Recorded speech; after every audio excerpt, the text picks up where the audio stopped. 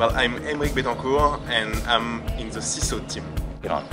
I'm a PhD student at ENSTA Bretagne and I'm working on the localization of swarms of AUVs.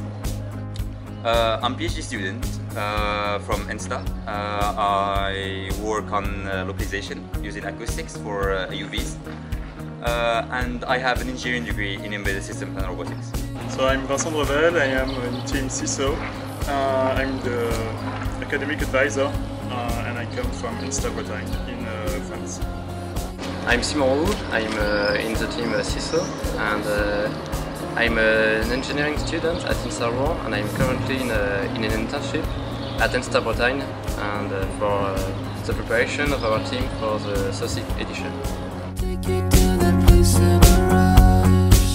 The hardware we're using SAUC-E ROVs. Those are like, and we custom built them. So everything that you see in here has been made by us. And now they became AUVs as we wanted them to be. So inside our submarine we are using the Moose software used as a middleware, which enables to gather data from different sensors. Like an echo sounders for scaling our images, and 2 cameras, 1 sonar, 1 modem for communications, and a central inertial measurement unit.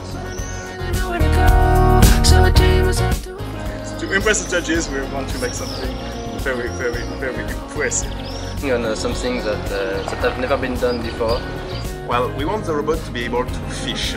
So we're going to put some net around the robot and make him go really fast, or put some hook under the robot and make him go like in the middle of the water, wait 10 minutes and then come back with, I hope, some fish.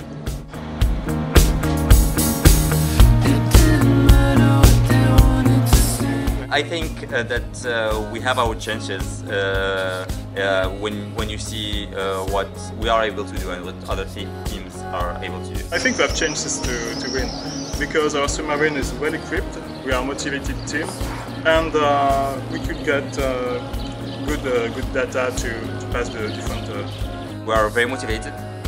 This is what we do, and of course we're going to win.